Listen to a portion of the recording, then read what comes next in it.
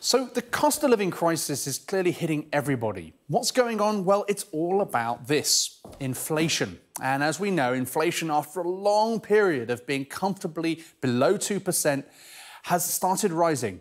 And as time's gone on, it's risen. It's now 10%, with forecasts like this one from the Bank of England suggesting it could rise into the mid-teens before maybe, hopefully, it falls next year. But we don't even know that it will fall next year. It could be up there in the double digits for many years to come, unless the bank increases interest rates to bring it under control. The challenge for households in the UK is it's not only the absolute inflation number that matters, it's the things we really spend money on, which varies by sector. And so things like housing costs and food and drink, the costs of those has risen even faster. And of course, crucially, energy. Fine, that's the big picture, but let's try to put it in context for a typical household.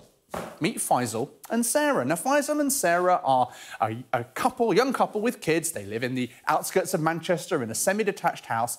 She earns a little bit more than he does, about £55,000 a year of income. He's on £35,000. Crucially, Faisal and Sarah have a mortgage. It's a bit higher than an average mortgage, about £300,000 mortgage, and they took that out when interest rates were low. They have to refinance early next year. Let's see the effect that has on them.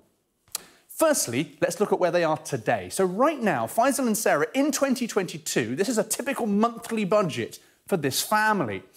Their monthly bill on energy, of course, at the start of 2022, before all the inflation hit the energy bills, was about £1,000, £1,200 a year.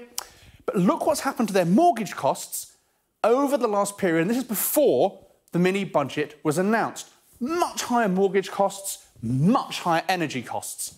The effect of the mini budget, energy costs right down because of that energy price cap. But look, as the bank has responded with higher interest rates expected because of the spending, their mortgage costs have increased just as much as their energy costs have decreased.